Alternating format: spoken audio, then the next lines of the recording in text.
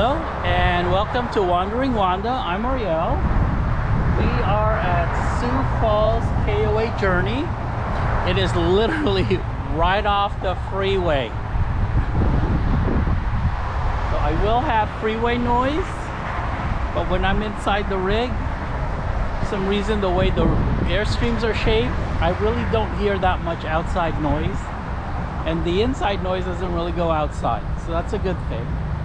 I'm told I am in an 80-foot site, and I can't fit another car here or another truck here in the back.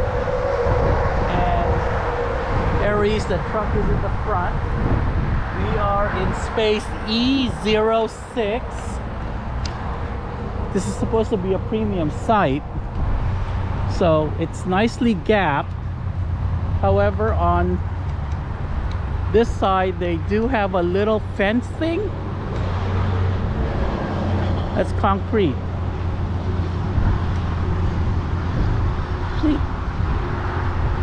I've got water and sewer, water in, water out, 50 amps, and everything looks good right now. Water pressure is, oh, I don't know how water pressure is. I haven't turned on the faucet. I am using this new Rhino hose, and I don't know whether I like it or not, because at this end there isn't that locking thing. So, and it seems to be crumpling. See, it's crumpling. I don't like that. So we might go back to the old hose. I don't know yet. We're gonna test it out in a couple more spots, and if I don't like it, we get rid of it. But that's what it looks like right now. Left and right, I did need to put down one level over here, and every time I need to put down a level, it's an extra 15 to 20 minutes of setting up. So it took longer to set up today because the site's not leveled. Probably gonna go out to dinner tonight because I am just so tired. That extra drive to the national park in Nebraska was an extra 220 miles of drive time. So it added an extra 4 hours commute to get here to I know I pronounced it correctly the first time. Soya City. Skoy?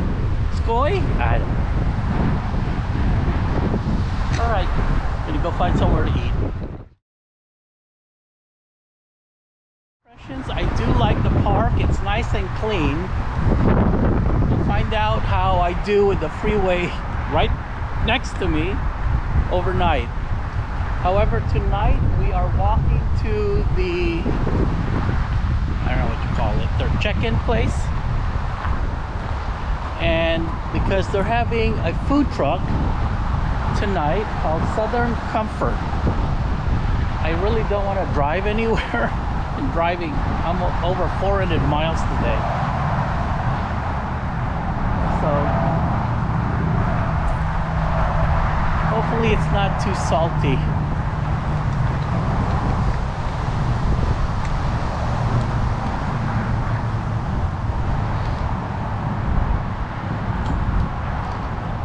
Food truck, Southern Barbecue.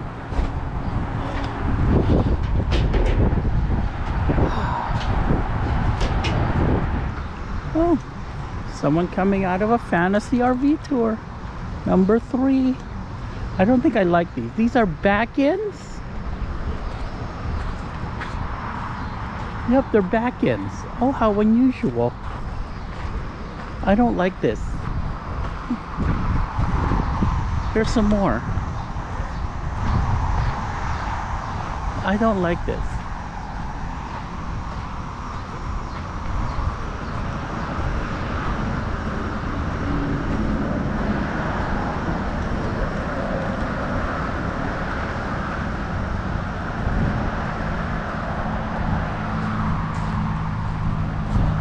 Yeah, they're back to back. We had this when we were in Alaska. Oh, their first tour. I wonder how they liked it.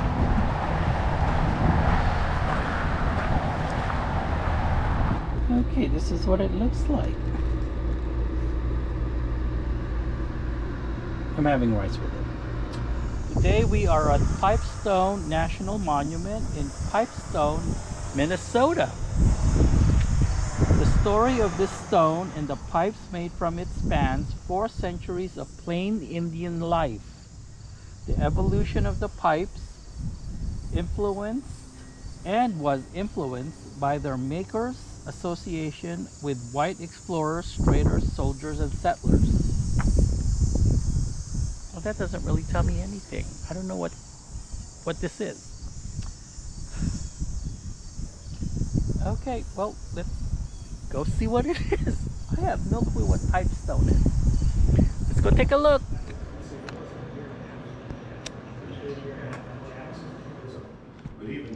Okay, it looks like they used to make the stones that are found here. They used to make pipes. These are beautiful. Do you have any questions that can help you with anything here? Or? No, I'm good. Okay. These are beautiful. Now the hummingbirds and the dragonflies and the hair sticks, that's made from the dust.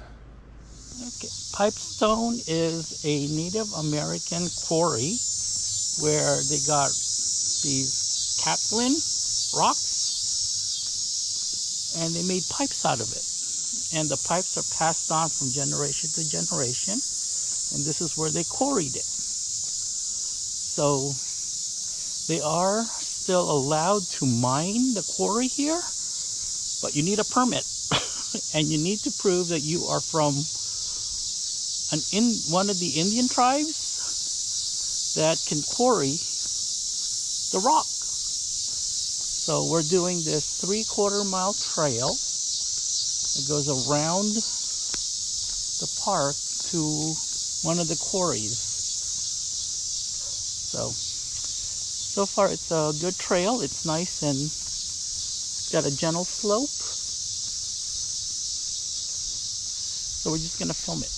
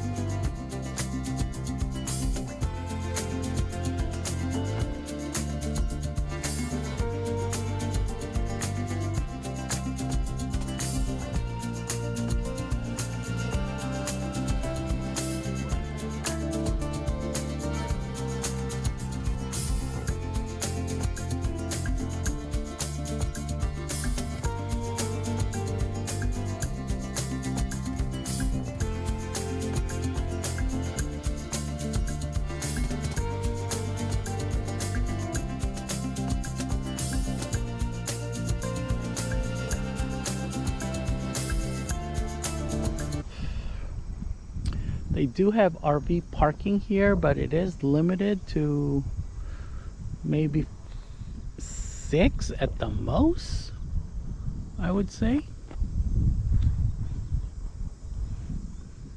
Pipestone. Right, I'm at Pipestone. I found this very interesting and historical, so it is worth visiting. I've been here for, say, an hour and a half, watching the film, walking the 3/4 mile trail around, seeing all the quarries. Really interesting.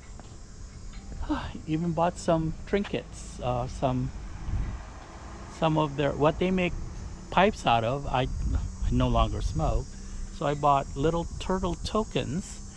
And I did not know this, in the Native American culture, a turtle signifies long life and longevity, and it means the same thing in Eastern culture also, long life and longevity. Okay, we got off the freeway to go to Arby's, which is another block down, and we passed through this farmer's market. So wonderful. Love farmers markets.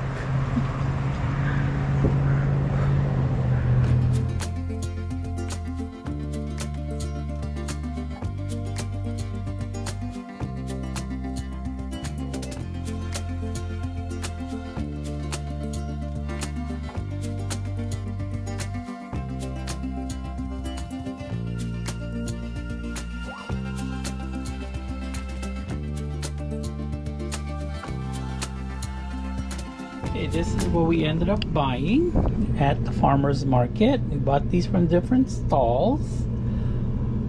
We did not buy anything at the one stall because he said everything was organic in his stall. I said, ew, you mean you're gonna have bugs inside your... I said, ew, you're gonna have bugs inside of all your fruits and vegetables? No, I'm not into organic. And then the guy in the other stall heard me. I said, none of my produce have any bugs in it, so why don't you buy it from me? That's what I ended up doing. I ended up buying it from him. So I bought these again from different stalls. Once they said they were organic, I got turned off. I'm not into organic because I actually want pesticides, because I don't want to find dead bugs in my vegetables, which every time I bought organic, there has been dead bugs inside. Oh, don't like it. We are at the Missouri National Recreational River in O'Neill, Nebraska. The forested chalkstone bluffs, gently rolling bottomland, and abundant flora and fauna make this river especially picturesque, while its rich history ranges from Plain Indian tribes to Lewis and Clark. Relive the past by making an exploration of the untamed and mighty river. Yeah, welcome to our contact station. I won't bother you for too long. Oh no, it's okay. You can bother me all you want. I came here just for this. Oh, awesome.